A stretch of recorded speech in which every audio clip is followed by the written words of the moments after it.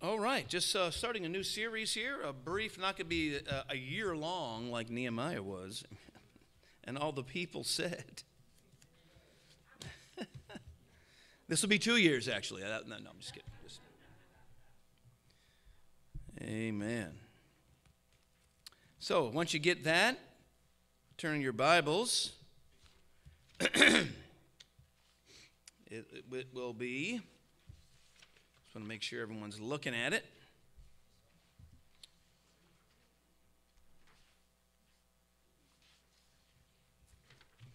Everyone get one of those.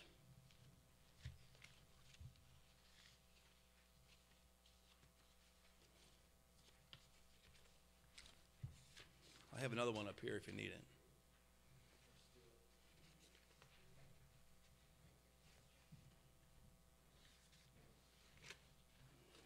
There you go, my friend.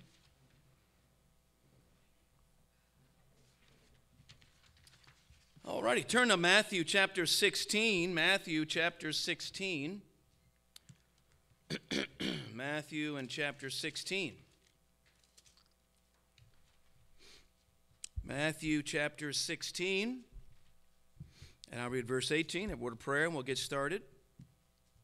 I'll back up to verse 17. This is upon the profession or confession of Peter. When Jesus is asking his disciples, whom do men say that I, the Son of Man, am? Verse 13, verse 14, they said, some say thou art John the Baptist, some Elias or Elijah, and others Jeremias or Jeremiah, or one of the prophets. He saith unto them, but whom say ye that I am? Boy, and that, how you answer that question will determine your eternal destiny. Amen? Verse 15, he saith unto them, verse 16, and Simon Peter answered and said, thou art the Christ, the Son of the living God. So he said, you are the Christ, that's the chosen one, the Messiah, the Son of the living God, the Son of God. So both his human and his eternal identity. Verse 17, and Jesus answered and said unto him, blessed art thou, Simon Bar-Jonah, for flesh and blood hath not revealed it unto thee, but my Father which is in heaven. And I say also unto thee that thou art Peter, and upon this rock I will build my church, and the gates of hell shall not prevail against it. Let's pray. Father, we're thankful Lord, we are a part of something here that is spiritual.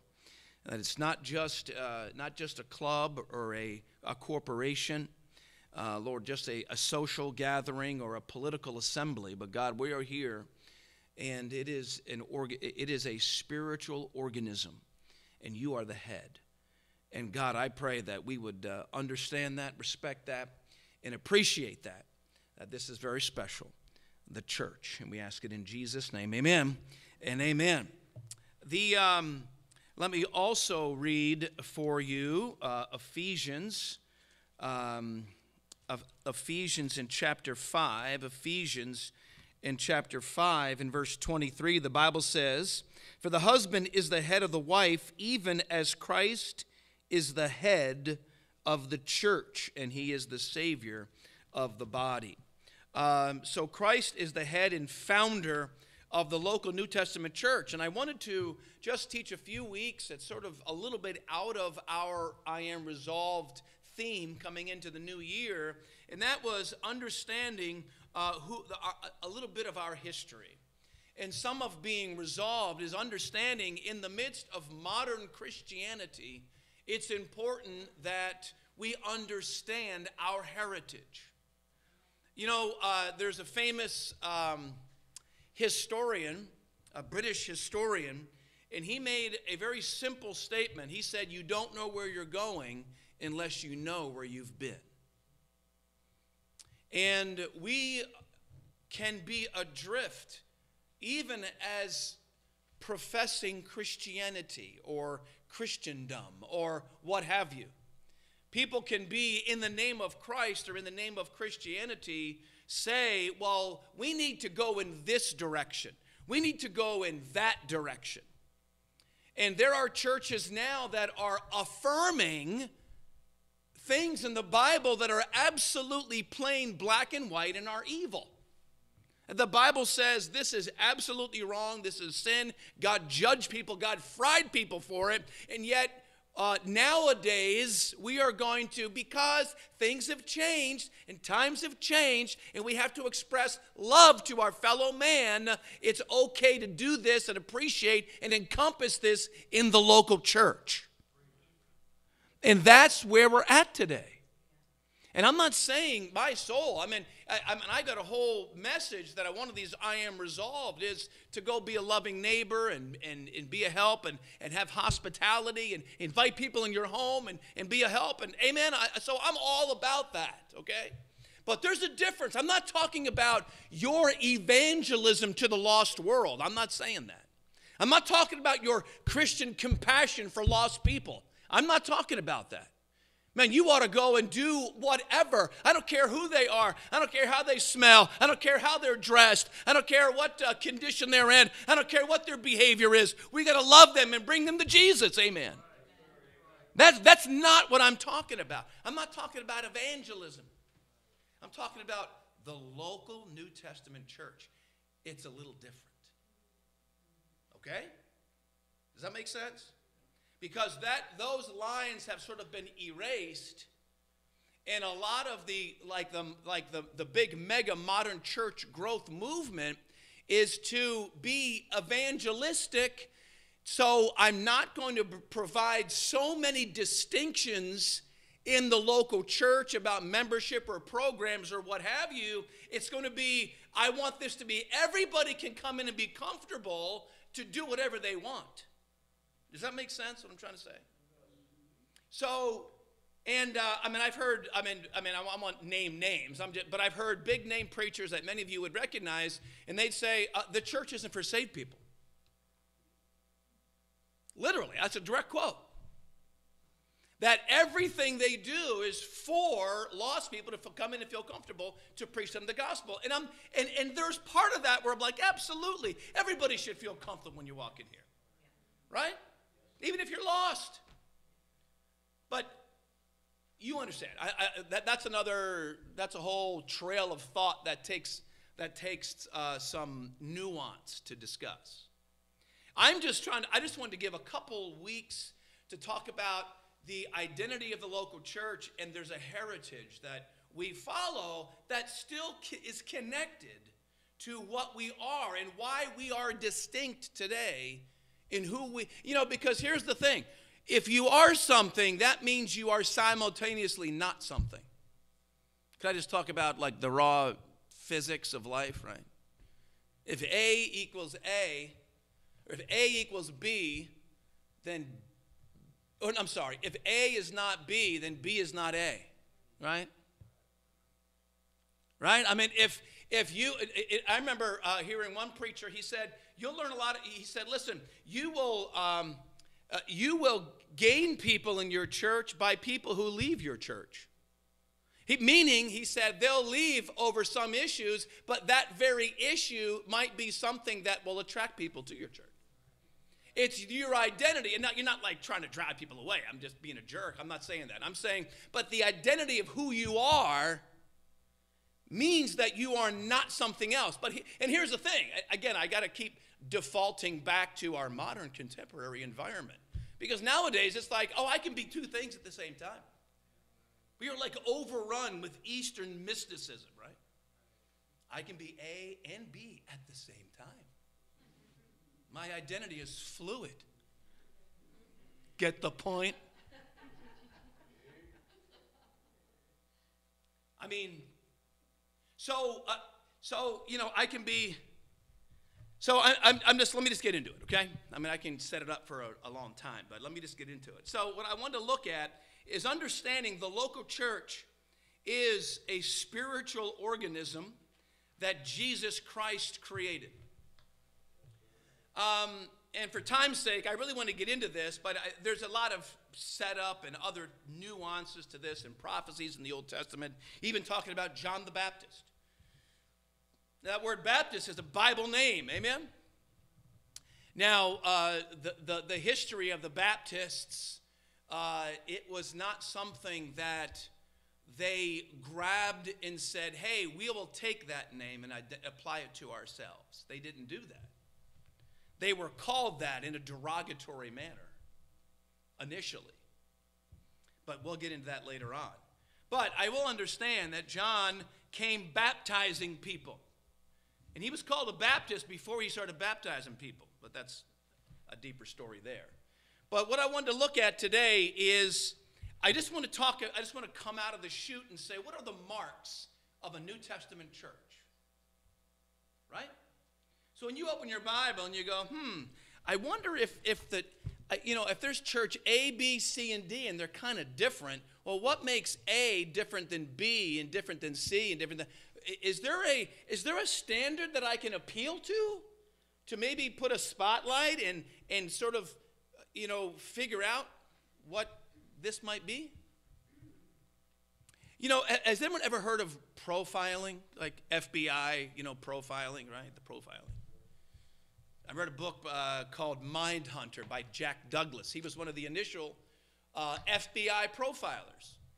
And so he would take evidence and he would look at behavior and he would build a profile and say, okay, we think the person that would commit this heinous murder in that manner, they would desecrate the body and position it or do this with that. It's like, and they would take that and they would, from all of that and the understanding of psychology and all that, and they would then build a profile and say, the person that committed that is probably a white male in their 30s who's, has liberty to drive around, maybe they're a truck driver. No offense to truck drivers. And, I'm just riffing here, and maybe they have his income or an educational level, blah blah blah blah, and they build this profile, and then when they go and find a suspect, they'll find who fits that profile.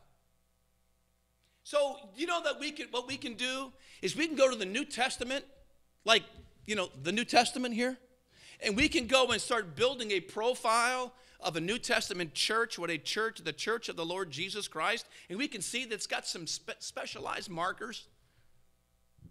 You believe that? Well, this outline that I gave you is not the only outline of New Testament marks of what it is, identifying marks of a New Testament church. But this happens to be, it's like a little mnemonic device that helps you remember them. Remember 8 of them anyway. And so it's an acrostic. So the first letter spells out Baptists, Baptists. Tricked you. Now, like I said, you can go in different directions. There's other, and by the way, some people that aren't too hip on this, because it doesn't have a prioritization, right? Like after biblical authority, some would say, well, it should be saved church membership. That should be the most important thing. So it's not in a list of priority because it spells a name, you know what I mean? So it's, but let's look at this. And these are 8 marks. Now there's a number more of them, which we'll get into, but these are 8 marks of a New Testament church. So if I go and get the Bible and say, okay, there's Mark 1, 2, 3, 4, 5, I can say, now, what churches today look close to as close to this as possible? And what church throughout history has been more faithful to these marks of the New Testament church than other churches? I'm going to get into that next week. But tonight, let's just look at this real quick. I'm an independent Baptist, okay? Baptist is a general term, but independent it's not affiliated with any particular structure or like the Southern Baptist or any convention or any open confession, right? Because, even the Southern Baptists it's a free association of churches, but they're very tied in, and they have particular things, and they'll give to the Lottie Moon missions program, and they give certain monies. So they're very tied in on a political way, in an organizational way, in a financial way. So it's different. But even though they're Baptist, we would share much doctrine, of course. But this word independent is what we are here. And so I put a little blurb in there. There's no affiliation with the denominational headquarters.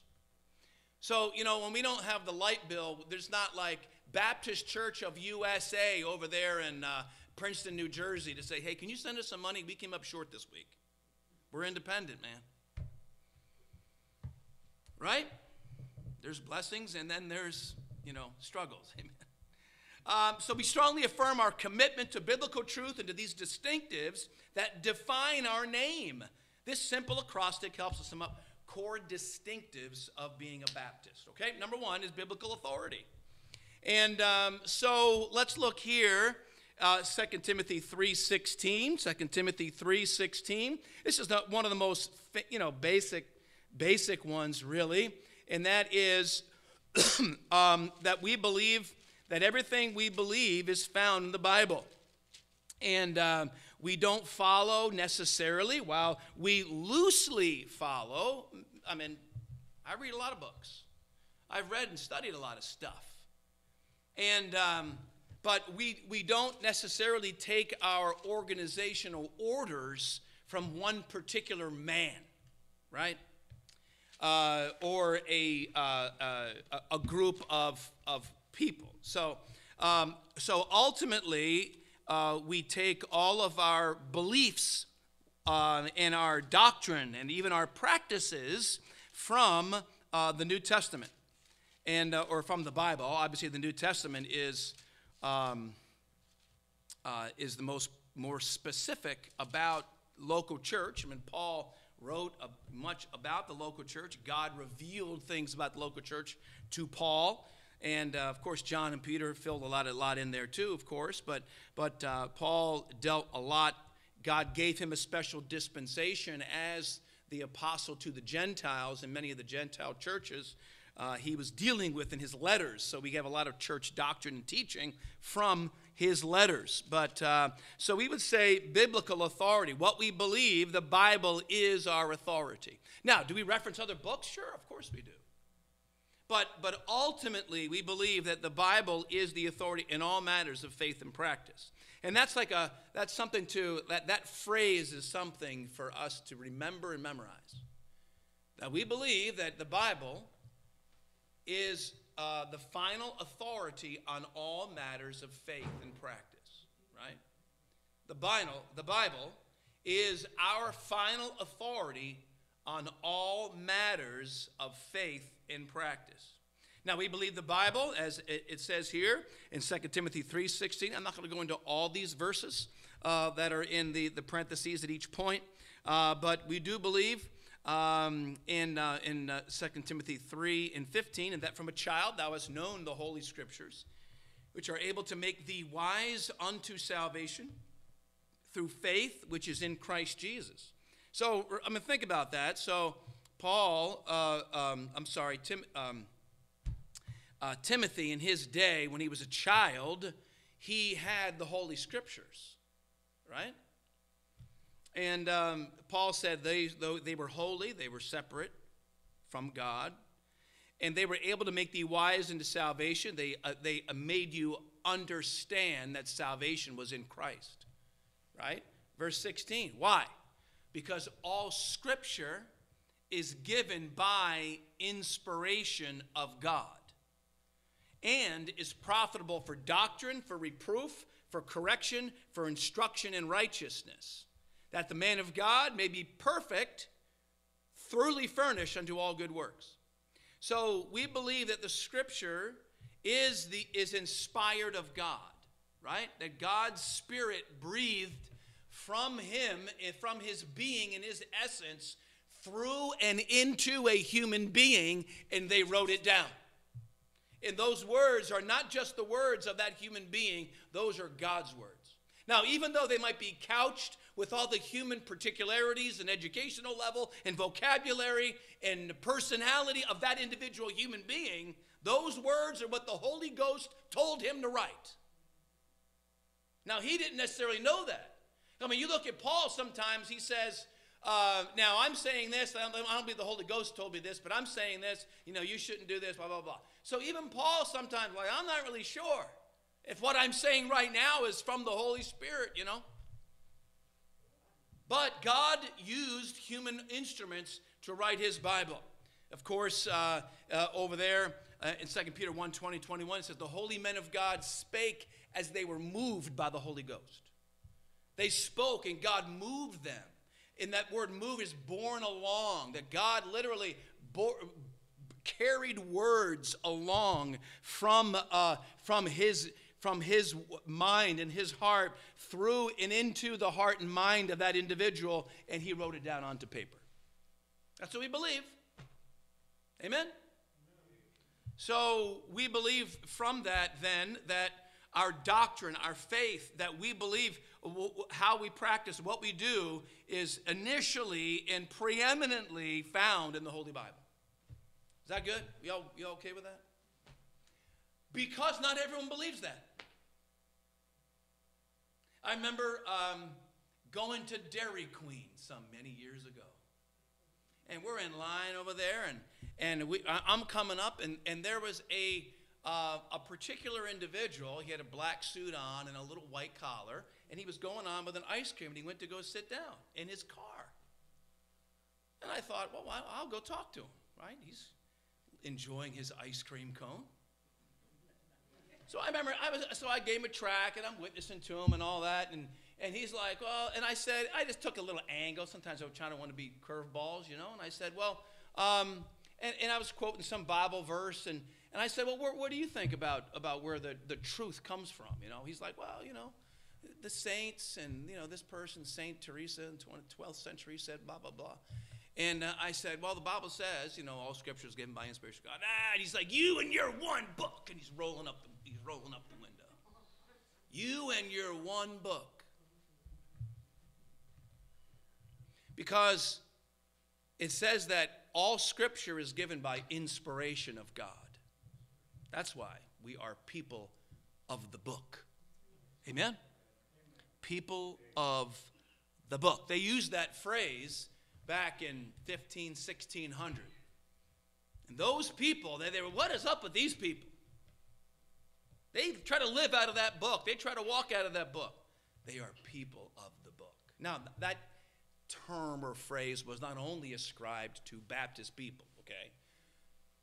But I am saying that we are and should be people of the book, because they'll have different writings, and that'll be it'll be denominational information, but we are people of the book that believe in biblical authority of all that we believe and all that we ascribe to and practice, and at least try to practice. Amen?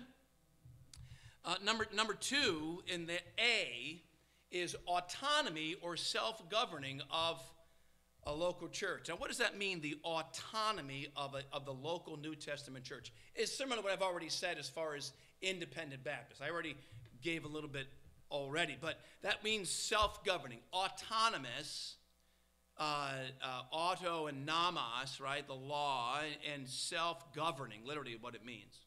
Self-governing power of the local church. That we are an independent body, right? Every local church should be independent of a hierarchical framework of outside governmental structure. Because if you look at the New Testament, they were all local churches. It was the church at that city, the church at that city, the church at that city. And what held some sway was, and I know you can't superimpose everything, what took place in the first century to today, okay? I'm understanding that. Doctrine did evolve over time as people wrote and thought and met together with councils and they worked some things out. I understand all that. I'm not saying all that is nothing. It's only what's in the, okay? So I'm not like, countervailing everything I just said from biblical authority. But ultimately, all the local, they were local churches. What held them together, Paul was one who started many of them. So he felt like a father to them. So he would travel around and make sure that, but he wasn't demanding. He didn't say, I'm the Pope over you people. No, he was just making sure that you're all getting, and let's go put a preacher over here, and let's put preachers over here. So preachers found preachers to oversee the people, and then he moved on to something else. And he came around, and if this person wasn't, they had to go get another preacher over here, and that is a looser affiliation, not this hierarchical organization. Where like a denomination, for instance, today, where there's organization, and a bishop can take a pastor and put him over here for 2 years, then I'm going to take you and put you over there for 2 years, and they might be praying and asking God and seeking wisdom to do that, right? But ultimately, we have to believe the Bible teaches that each local church is self-governing. That's the idea. That's the idea. Self-governing. A local church is independent, hierarchical, or independent of a hierarchical frame or outside governmental structure. And let me also add that it's also congregational in its authority. What I mean by that is one man, one vote. You know, we use that term democracy, right? Oh, this person, if he, has a microphone, democracy is going to die in the streets, But we're not a democracy in America, right? But in the local church, we're a democracy. Now, we've got deacons that are people that the people represent and vote on a deacon to oversee some executive level. We have executive council, but when it comes down to it, at the annual business meeting, one man, one vote. It's democratic, right? And we are, so just you understand. Colossians 1:18. I see our time is short. Let me just do one more. We'll save those verses up for later. But let me end with this one. Because I want to get into some of the history. These are just the marks, okay? The priesthood of the believer. The priesthood of the believer. And this is very uniquely the people of God over, which we'll get into a little bit of the history, they paid for this with their lives. Priesthood of the believer. That means God's word assures believers that we have direct access to God through our relationship in Christ. We believe and teach that the priesthood of the believer is the unspeakably precious privilege of every child of God. That means that we have direct access to God. We don't need to go through a clergy member to get to God. That's what that means. Now, counsel helps. But the Bible says there's one mediator between God and man, the man, Christ Jesus. That's what the Bible says. So, we believe the priest of the believer. That means, because even in the book of Revelation, God says, you are kings and priests. We are a priest. We are, because, a priest is the one who represents the people to God, and the priest represents God to the people, right? To the Old Testament. So you have direct access. You are the direct representation of God to the people. Well, that's who you and I are in Christ. We are a priest. We are a saint. The Bible calls us saints. Now, you might do some big miracle and be, politically named a saint sometime later on, if you have X amount of miracles after your name. But the Bible says, if you're saved, you're a saint. Saints, kings, priests, that means that we have direct access to God. Let me look at Hebrews chapter 4, and then we'll end today and get into our prayer time. Hebrews in chapter 4. Hebrews chapter 4. verse 14, Hebrews 4 and 14. It says, seeing then that we have a great high priest that is passed into the heavens, Jesus, the Son of God, let us hold fast our profession. For we have not an high priest which cannot be touched with the feeling of our infirmities, but was in all points tempted like as we are, yet without sin. Let us therefore come boldly to the throne of grace, that we may obtain mercy and find grace to help in time of need. In the Old Testament, under the old system of the law, only the high priest was able to enter into the Holy of Holies behind the veil. But in the new covenant in Christ, when he died on the cross, that great curtain was ripped was ripped in two, and that's signifying all those in Christ have direct access to the very throne room of heaven. Not only do we have access in general, but here the great high priest is imploring us to come. Come on in. Have intimacy with me. We don't have to go through a priest. There is no priests in the New Testament order of a local church. Okay? You don't have to go through another human being to get to God. It's like, oh man, if only I can, go get an audience with this person and then go.